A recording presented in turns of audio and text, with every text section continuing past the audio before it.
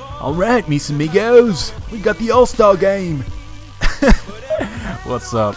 It's Mancake, and I apologize for that, but you know what? It is a holiday weekend here in the States. I know the majority of you live here in the U.S., but for those of you outside of the U.S. that are completely unaware, we've got the 4th of July weekend going down here in the States, and I really probably shouldn't be even doing commentary right now for many reasons, but you know, it's basically a glorified holiday to get drunk and blow up stuff, so it's a good time, obviously.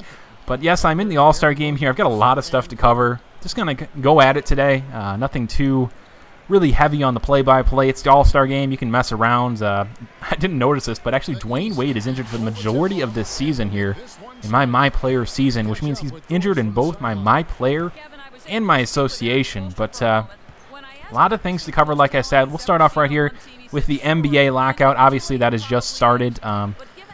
We're in the middle of 2 lockouts right now, which is not fun at all. It sucks that they're both coinciding in the same year, as LeBrick James misses a jumper right there. But it kind of brings me to the topic of 2K12, and in the event that 2K12 is delayed, well, it's not going to be delayed, but if it does come out while the lockout is still in progress, you can pretty much guarantee we'll be doing things a little bit differently here on the channel.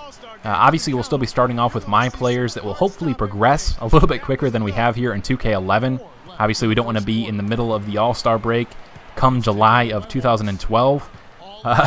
But beyond that, the associations, which I know a lot of you love, I love them as well. It's quite a bit of fun.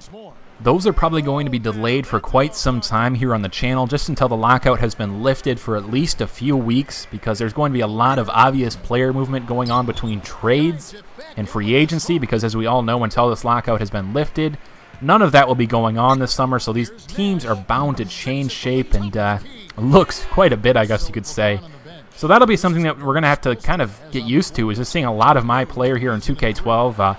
Might actually pick up another project or finish up my baseball stuff then. I'm going to do some baseball stuff in the near future for those of you that are going crazy, but yes, that'll be something you'll, I don't know, be a little bit different to watch around here. There's a lot of games that are obviously coming out around that time that we might fill the time and the space with while we wait to start up that association once again. And before any of you go ahead and try and recommend Madden 2012, let me just stop you right there with a resounding, oh hell no. I think Jake and I feel the same way about that series right now, and that, you know, we both bought the game pretty much every year for the better part of a decade, and it hasn't really changed any year in really any significant way. And it's just not a game that's worth buying for $60 plus, you know, whatever you need to buy online or whatever shenanigans they're trying to get you to buy every season in and out.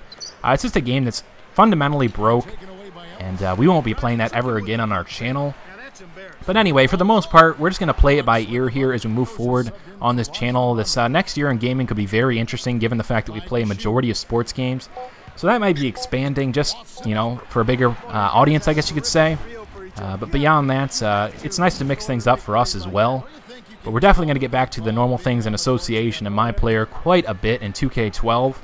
And I know a lot of you have been asking about those live streams that you come to love.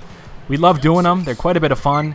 They're also quite a bit of stress lately for me, because I've got a really messed up computer that I need to get fixed before I really continue doing those live streams. I know I mentioned about a month ago while I was moving that I'd be delaying them for a month, but for right now, I really couldn't say we see any of those coming up in the near future whatsoever.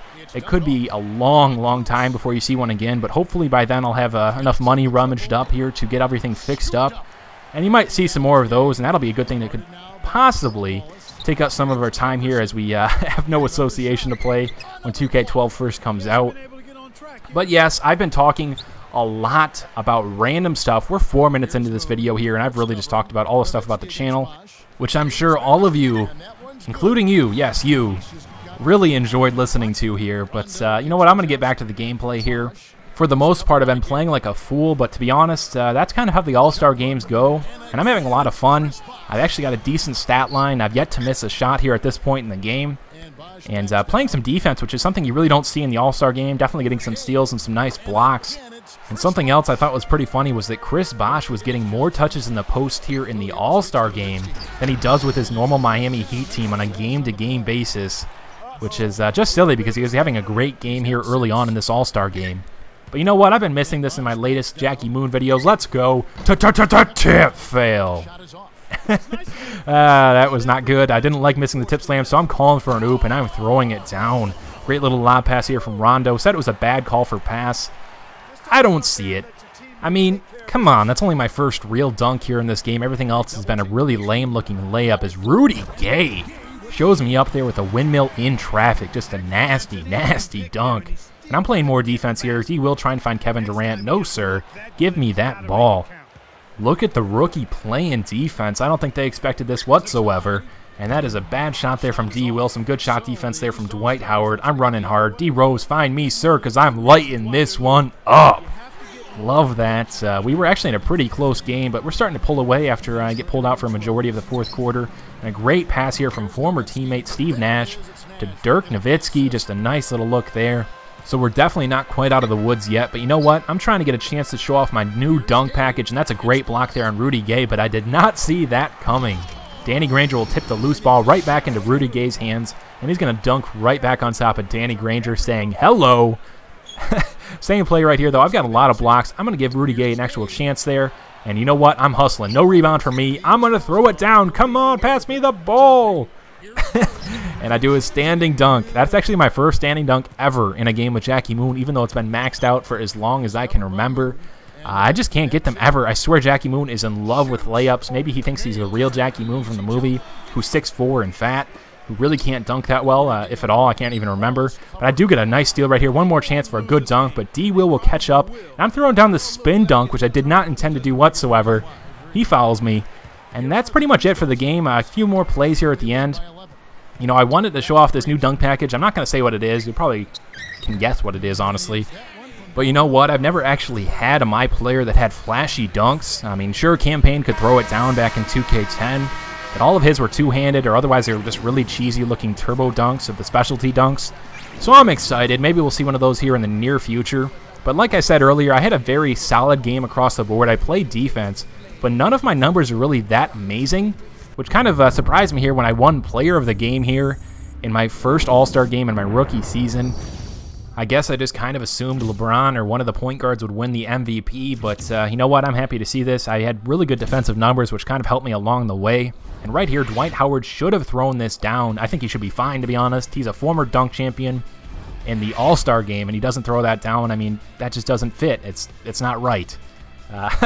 But beyond that, I'm going to show off my updated attributes here at the end of the video. I know some of you have been waiting for those for quite some time, but to be honest, there really wasn't that much of a change until recently when I pulled down a lot of mid-season milestones. And thanks to all of their skill points, I've become a pretty serviceable player here, both in My Player and in crew, and Jackie's becoming quite fun to play, that's for sure. Beyond that, just want to recap what went on in the beginning of the video. I discussed that we will be kind of delaying the 2K12 association if the lockout is still going on when 2K12 first comes out. So if you feel like you want to suggest something that we try out or start a project for on YouTube or live stream, feel free to suggest something. We'll check it out for sure. There's going to be a lot of games coming out, like I said, so it could be an interesting period of time for our channel and a lot of 2K commentators, that's for sure. But as promised, here are my updated attributes. Just going to highlight what has been improved. Free throw is up to a 90. Dunk is up to an 85 and 95 with shoes on. Standing dunk is at a 75. Shoot in traffic is maxed at 95. And beyond that, everything else is pretty much normal. A lot of work is still needed down here, especially in the ball security and ball handling. Pass is maxed out at 75. My hands could still use a little bit of work, but beyond that, the only thing I've upgraded defensively is my block and steals, and those are only up to 60 and 55 respectively. My physical attributes are all the exact same. I need to work on my quickness a lot. Strength will be something that comes a lot later in Jackie Moon's career, I suspect. And finally, consistency and defensive awareness have been maxed. Offensive awareness still needs work, but Jackie is definitely getting better. Thanks for watching, guys, and have a happy 4th of July.